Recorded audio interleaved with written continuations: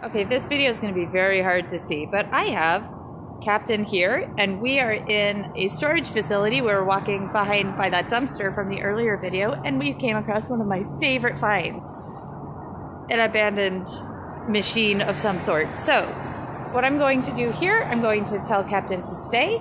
I'm going to hide a couple of cookies here. So I've got one here. So this is for nose work. You don't necessarily need to find something like this. We've done this, stay. And maybe I'll put one here on the wheel. You see that? Okay. Now there are two finds for him.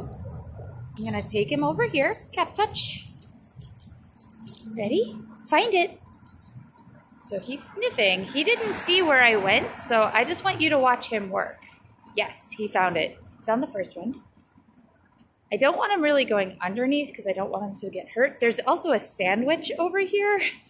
It's over there in the light. I don't want him to get that. I do want him to get this cookie. Yes, good boy. And nope, leave it. Good boy. Well done. So in a perfect world, I would have had more treats, and I would have had this set up a little better. I would have just had him do the one find. If you're doing multiple hides, this is a great way to do it. If you're just doing one, I would actually just maybe do just the forklift part first. Treat, treat, treat at the source, and then come back to the tire. When he finds one on the tire, treat, treat, treat at the tire, and keep them in an area on a short line. But he's been doing this for a while, so I had him on a long line, and I did two hides. I also ran out of treats because I just happened to see this while I was doing a different video. So I have no more cookies. I'm going home.